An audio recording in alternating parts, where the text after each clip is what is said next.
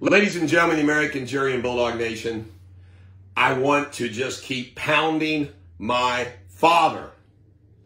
The mediation yesterday was a success in the sense that I learned more information, all favorable to me, but I'm not allowed to talk to you about the details of it. But I also am going to keep pounding my dad. Remember, I just told you what a terrible, unethical, the stories just keep coming to me, and I like sharing these with you. Dan Gamble was a very good friend of mine, and he worked in a business, and his skill set was such that I always told him, I said, hey, we ought to open up one of those oil exchange places in Independence. There isn't one. There is now. There is one now up the town center. So I talked to Dan Gamble about it, and I say, Dan, I said, we ought to do this together. He goes, well, I think that's a great idea. I actually tell my dad about it. And my dad goes, yeah, that sounds like a pretty decent idea. A month goes by. I'm talking to Dan Gamble. You can't make this up.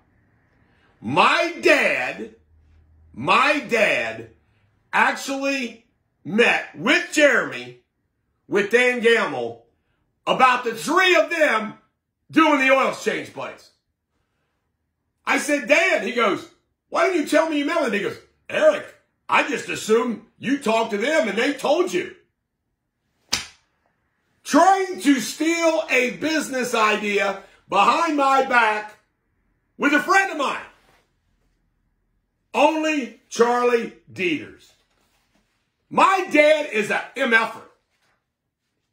He is unfreaking believable. And then tomorrow, I want to keep this short.